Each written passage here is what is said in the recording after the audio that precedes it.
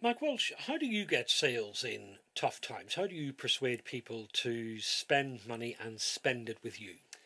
Hi, Declan. I think the key for us is, and it's quite a cliche, but it's really been concentrating on what our customers are telling us they want. And fundamentally, in our line of products, tyres, price is pretty important. So, first and foremost, we invest in price.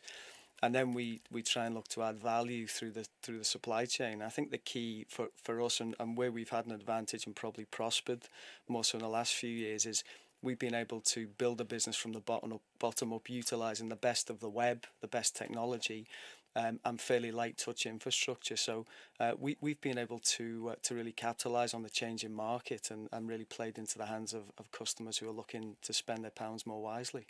So the argument is that no matter how tough the economic times are, if your business model is right, if your business is sound, you'll be successful.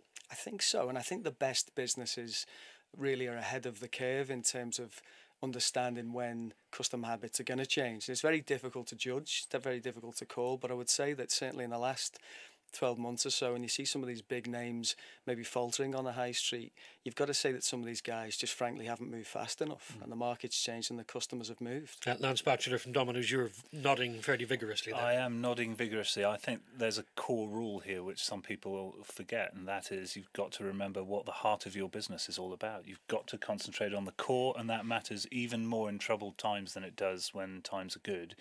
And, if your core is selling tyres online, then you put your heart and soul into getting that right, which is what Mike has done in his business. And then you look at the likes of M&S, which I'm not an expert on, but, they've got a couple of cores there. One is food, which they're very good at. The other is women's clothing of a certain profile and age group and so on. And I just think they've been distracted. Well, there's a big tax change. If you run a business and you've got workers, you now have to send information about their pay packet to the taxman every time you pay them, at the time that you pay them.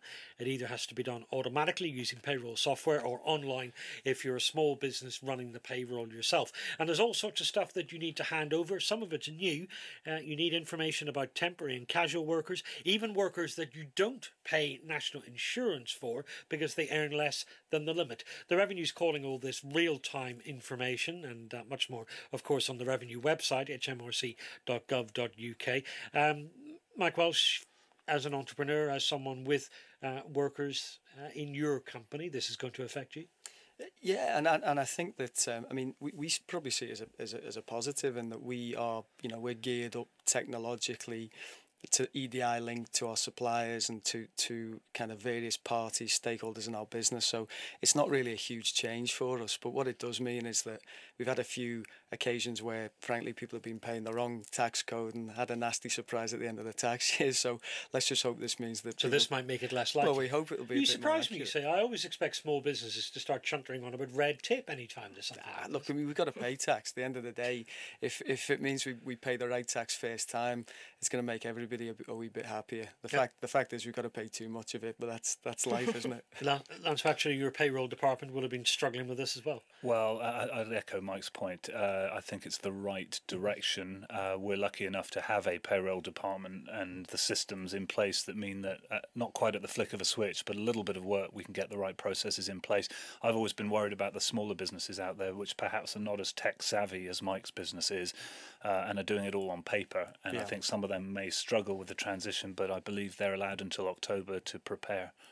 But we're all right on that. Yeah, and I think that there's got to be, obviously, HMRC have got to have a little bit of flexibility, and we hope there's going to be support to get businesses in a position and the time that suits them at very little cost. Do you think small businesses that should know about this, Sarah, that should know about it, are actually aware of it? Well, that's a moot point. I have to say quite a lot of people we've been in touch with over the last few weeks about this are kind of suddenly alarmed that it's come over so quickly. I think there's, a slightly limit to what HMRC can do other than what they have done to tell people that this is actually happening. It's been quite well broadcast on radio and TV and so forth. So I said, I think it's very difficult though if you're not quite, you haven't got all the systems online, you haven't got everything all prepared, and even if you have, to be honest, quite a lot of the time, as we all know, especially with big IT projects, they tend to go kind of bung in the first few weeks until they actually get up working properly. So I'm sure there will be a few teething issues with this one too. hmrc.gov.uk is the web address for the Taxman if you're looking for more information on that website. Lance Batchelor, what does the cold weather do to your business? It's not as simple an answer as it might be. The answer is we like cold weather. We love rain. There are many jokes in our business about doing rain dances in the office if the weather's getting too sunny, because of course people would rather stay home if it's raining and order a pizza. When it gets too cold and icy and horrible, then it starts to get awkward because our delivery drivers can't make it to the customer's home, and we are 75% a delivery business. So we got hit by a 3-week spell very early this year where at one point 2/3 of our stores were unable to deliver, and that really, of course, hits your numbers.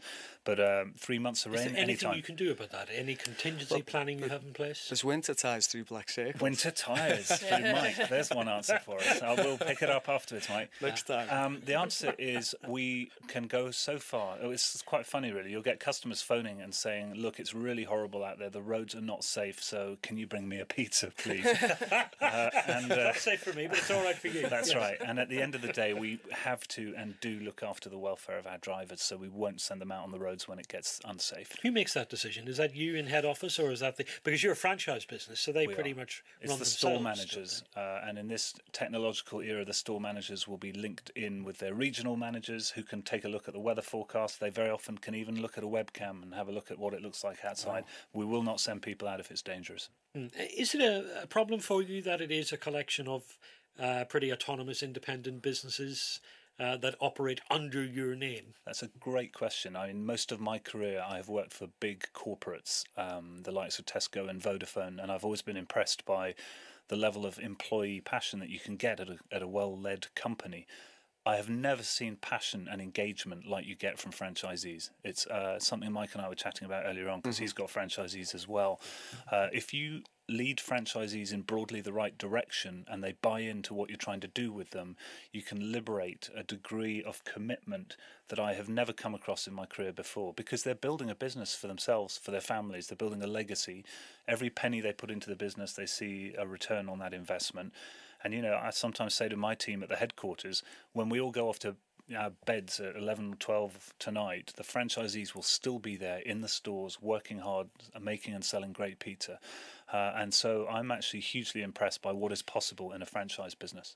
Mike, your business is franchise as well. You went for that because that's a way of growing quickly, or? Well, I spent time at Quick Fit. I sold a business to Quick Fit and then spent a few years there kind of learning the ropes, if you like. And what I found was that there's a lot of independent, real first-class independent businesses, second, third generation family businesses in the market who were probably not getting the fair enough share of the market. And actually, it kind of dawned on me that if you could turn these guys into a network and then create a just-in-time supply chain, you could probably take a lot of the cost base out and deliver savings back to customers. And as Lance says, I mean, we really do see it, and I'm kind of not overstating the point here, that it's kind of like mobilising an army with these guys. I mean, there is an inherent level of customer service that you probably really do struggle to reach with so many employees in the field, and you probably have to work harder at it. So we're really blessed that we've got a great team of guys who are delivering for us every day.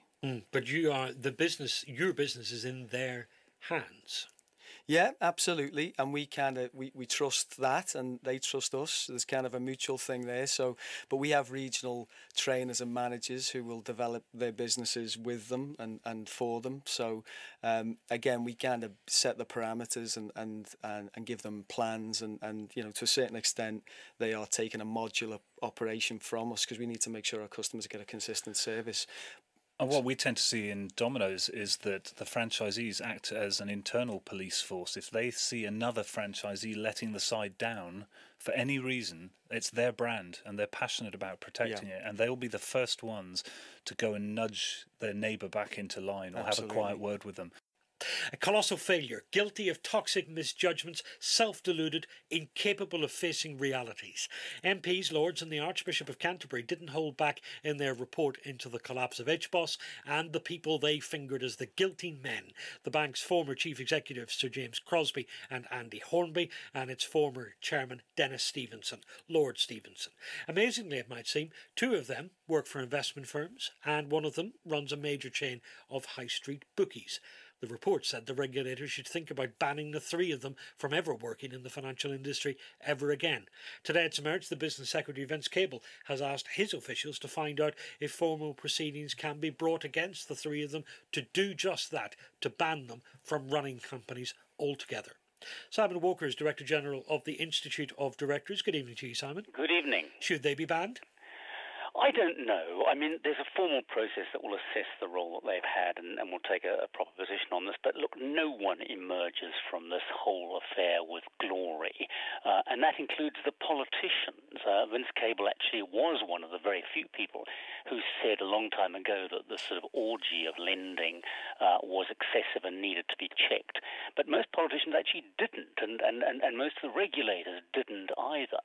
And I think we shouldn't forget that it was the Prime Minister of the day, Gordon Brown, who actually at a cocktail party persuaded Lloyds, which was a bank that had hitherto been really cautious and sensible, to take over HBOS, which was at that stage completely in a state of devastation, and by doing that wrecked two banks rather than the one that had already been wrecked in that era. So no one emerges from this with credit, and I'm not sure that a kind of ritual bloodletting of three individuals will actually serve any particular point. Nice bit of misdirection there, Simon, blaming the politicians.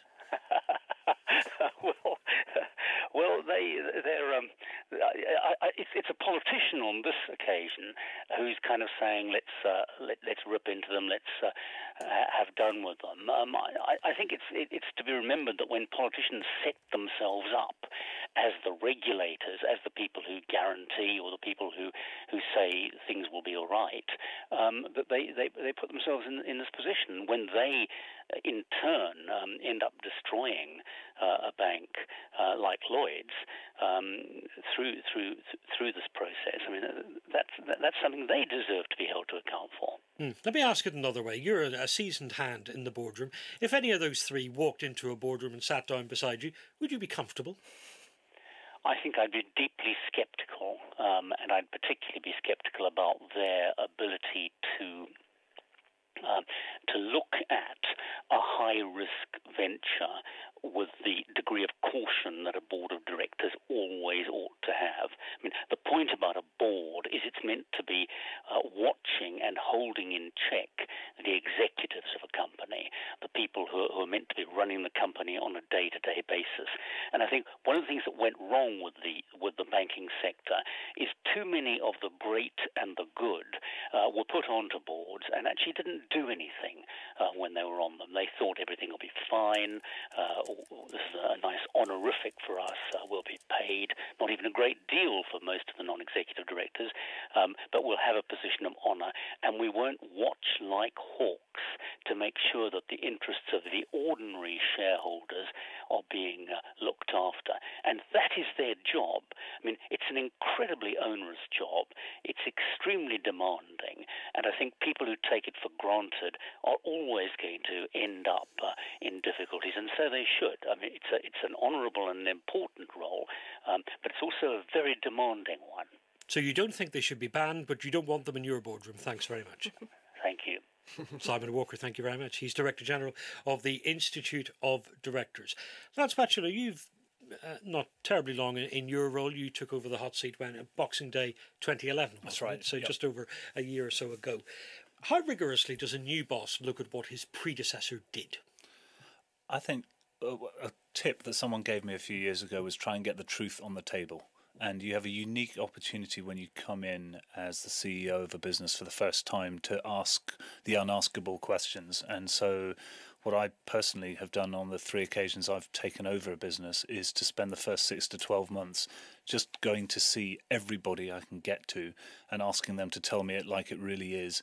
And I think if you talk to enough people, you have a chance of triangulating a sense of what the truth really is.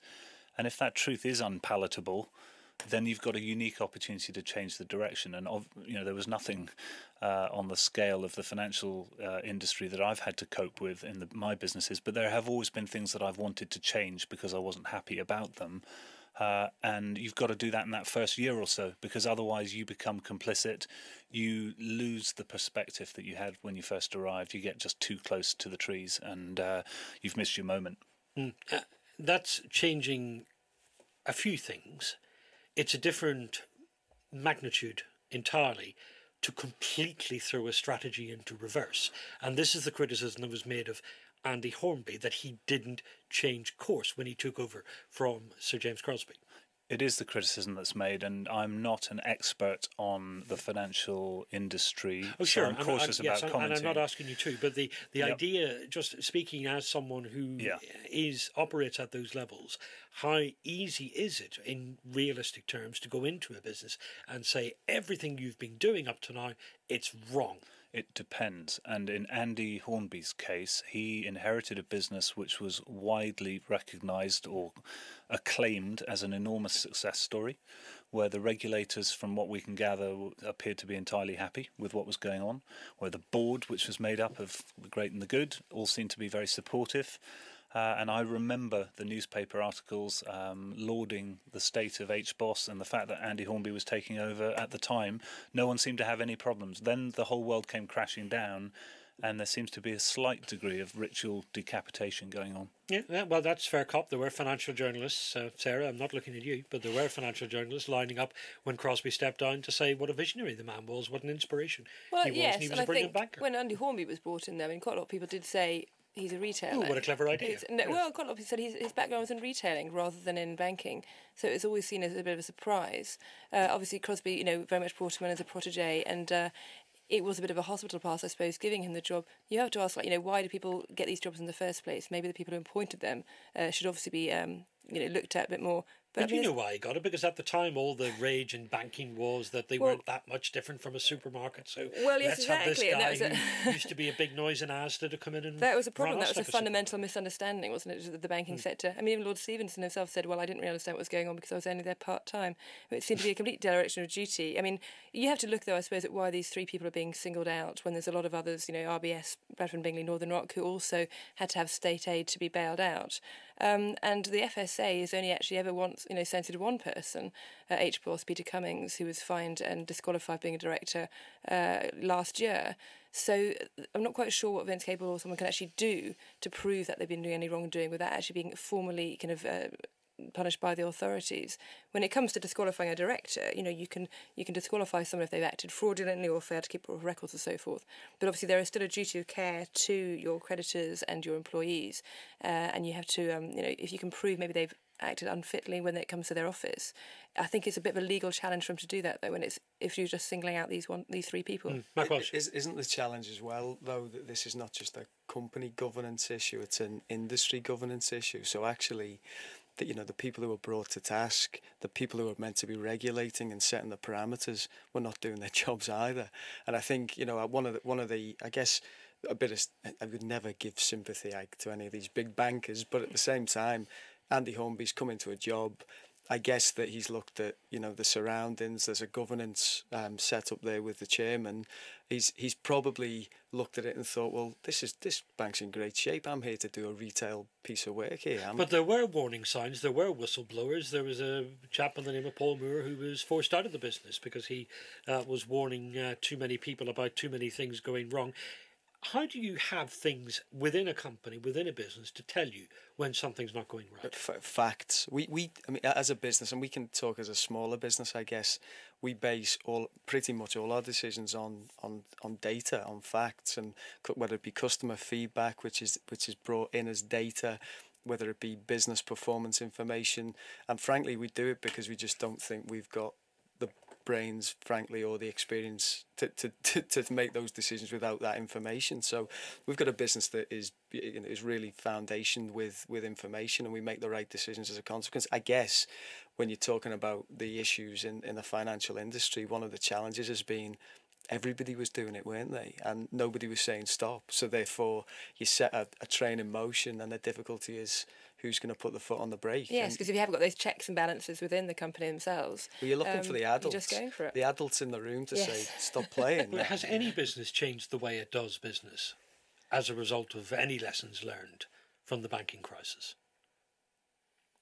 Not sure you're asking the right man here. My pizza business hasn't. Yeah, we're carrying on making them rounding and making them hot. The things that Mike was talking about are universal lessons that apply to all sectors. I mean, just at our level, we have heaved a sigh of relief, if you like, that we ignored the siren calls 6, 7, 8 years ago to leverage up, for example. Yeah, absolutely. And there were people, well-reputed people around us, suggesting that we should borrow a lot of money. Yeah, we had thank the God same. we didn't. Yeah, sorry, Lance. We had exactly the same as a growing business, and our the big litmus test for us was what are we going to do with this money? How can it yield a return, and is it great value as a borrowing for us and strategically? And we kind of deemed, and we've got a great chairman, he kind of helped guide the ship and say, well, actually, even if we had this cash, we wouldn't be able to put it to great use. There's a lot of consultants, a lot of advisors at the time, both in the kind of boom of kind of 2005, 2006, but also before the kind of dot-com era, the turn of the century, that people were saying, you've got this money, spend it, or borrow more, leverage up. And we've still got pub companies like Punch and Enterprise who are still catastrophically hit by the amount of debt they took on.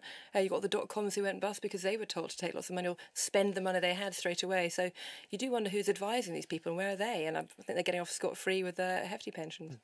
Quick thought from you on setting up your business. Very, very precocious tale this, but also one of great inspiration to many entrepreneurs. You decided to set up the business after you'd been made redundant. Yeah, absolutely. And after a prompt from my grandfather that nobody in this family's ever claimed dole, and you're not going to be the first one to either. So I was kind of encouraged to find work. But I was a tyre fitter. I was, as you say, I was made redundant within about 15 months of starting my first job, and started selling tyres to my pals, and then started a little mail order business in Liverpool. With the help of the Prince's Trust, built that, and it was a mini success, and we were all very proud. And then I was invited to come and join the big ship that was QuickFit, who were the market leaders then, and they still are now, and learned a hell of a lot there. They were bought by Ford.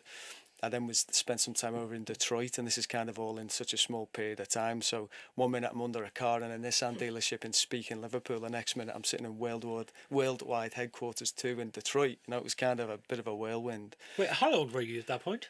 Well, when I started my first business... No, when you were sitting in the boardroom of Ford in Detroit. Just turned 20, I think. Did it at any point strike you that, what on earth am I doing here? Yeah, absolutely. And I thought, I used to think, one of these days somebody's going to kind of cotton on to me. I must be a fraud. But the reality, I guess, was that I've always have been, and back then I was very much a straight talker, and people kind of liked that. So it worked for me. But I didn't want to be part of the big business, so I decided to come back and start again. So I've started Black Circles.